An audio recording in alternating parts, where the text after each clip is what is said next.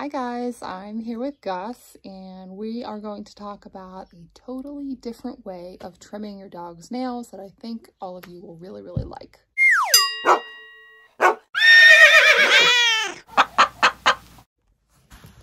Okay, so we're here with Gus. We're just going to jump right into it and I'm going to show you what I'm using to do his nails. So nail clippers were not working. One, because his nails are huge and they weren't even fitting inside of the clipper. And the other option that a lot of people advise is a Dremel, which I actually really love. I use it on Teddy all the time, but the noise was scaring Gus. And, you know, yes, we could continue to work on that with some positive reinforcement training, things like that. But I thought to myself, you know what? Let's work smarter, not harder. When I trim horses, I have a little saying, hi Ted, that if I have to use my hoof nippers, which if you don't know what hoof nippers are, they are basically giant toenail clippers for horses. If I have to use my hoof nippers, I have waited too long to trim the hoof. So I thought to myself, why don't I apply that same principle to dogs and use these, okay?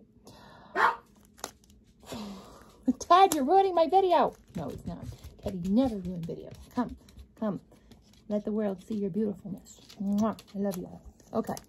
So, initially, yeah, these nail files are going to take a little bit more time to get the nails down to the proper length that I want them. Ted. But instead of waiting for the nail to grow out really long and then hacking it off really short, which can actually kind of distort how the animal walks if they're constantly going from really long to really short, really long to really short, why not use a maintenance approach with some really heavy grip, or grit, not grip, grit nail files. So I picked these up at Sally's Beauty Supply. This one is a considered coarse 100 grit nail file. And so these are like pretty much made for like acrylic nails. And then this one is 120 grit, still pretty coarse, but it's a little bit on the finer side. And I'm kind of using this to like buff out the edges.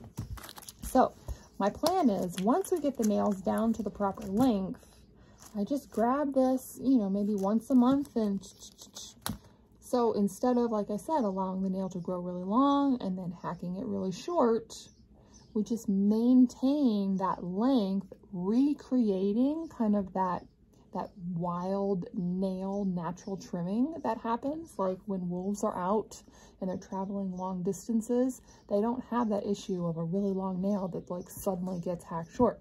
Because they travel these long distances, their nails are naturally worn down and they don't ever get long. It's the same thing with horses in the wild. Their hooves, because they travel such distances in a day, are naturally worn down, so there's no need for a man to come in and trim them. So it's really trying to recreate more of a natural wear, and it's working out really well. So I'm going to show you, I'm going to bring Gus back over here, on how I approach this, and then hopefully you guys can do the same. I want to walk you guys through step by step how I would approach a dog like Gus who maybe had some trauma or, you know, some roughness from a groomer who doesn't even, you know, like their paws touched, okay? So we're going to use the principles of pressure and release, just like we would with horses. Now stay here. Okay, so first thing, as long as your dog can tolerate being petted, this is going to work, okay? So you're petting, and you come down, and you just kind of brush past the paw, okay? Yep, that's all you do. And you're petting, and you brush past the paw for 1-2 seconds. Take it away.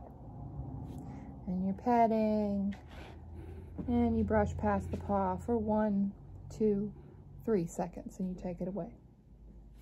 4 seconds, take it away. 5 seconds. So build over time. And this is a process that might take a few days, okay? And when you get to the point where you can rest your hand on the paw for about 10 seconds, you're going to move on to the next step, which is actually touching the nails. Okay, so touch the nail. Take it away. Touch the nail. Take it away. Once you get to the nail, touch the nail, maybe wiggle it a little bit. Take it away. Okay? And keep adding time to that. And this is all done without treats.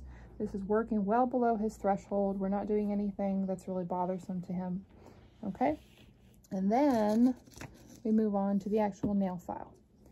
This wasn't even an issue. As soon as like Gus understood that like this doesn't hurt, it doesn't make a noise, he didn't care at all.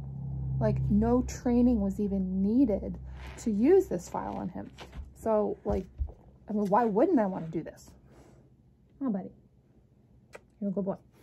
Okay, so let's show the fine people how we do your nail. All right. And we just start filing. And he pulled it away. That's fine. And I did do an entire nail yesterday, so I know that he's okay with it. Bring it back. And it's totally fine, like, I mean, if they fidget a little bit.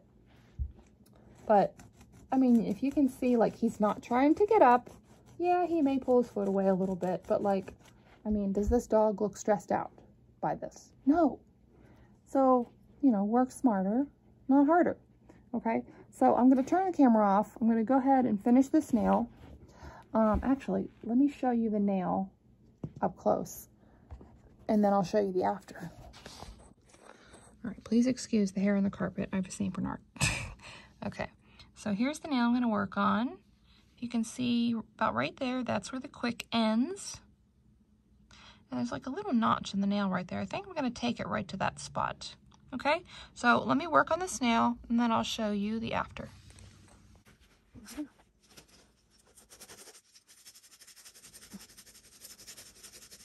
So I think we'll stop there for today, but that's the finished nail. See how it looks nice and rounded and no sharp edges. Looks really good. And here's the final result of the Gus after one nail. He doesn't care about anything. He's super chill. So like I said, you know, it's all about working smarter, not harder. And yeah, I get that it's going to take me a little bit longer time for each of these nails because they are kind of long right now. So I'm just doing one nail a day, and I don't care that it's going to take me 20 days to get them done, because afterwards, then it's just about, you know, a quick little touch up month by month with the files. So why not keep your animal de-stressed? You know, make it a relaxing process that they don't care about. Because in the long run, I think this kind of stuff is what builds their trust in you, seeing you as a reliable leader that never does anything to purposely stress them or scare them. All right, guys, make sure you subscribe, like the video, and let me know if you guys try this. I really hope it helps. Obviously, Gus likes it. Okay, bye.